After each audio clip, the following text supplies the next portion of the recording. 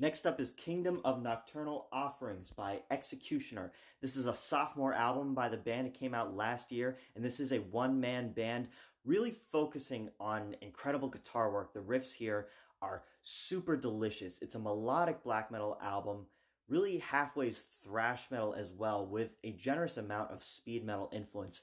And the album ends on a cover of The Antichrist by Slayer. And I say that because I think that really pulls together all the influences to this album. Of course, it has that early thrash metal sound with a generous amounts of speed metal, and Show No Mercy wasn't black metal by any means, but it had that black metal aesthetic. It's satanic, it's occult, and this album kind of takes that into what if Show No Mercy was black metal, full-on black metal. And it's got the black metal shrieks, it's heavier.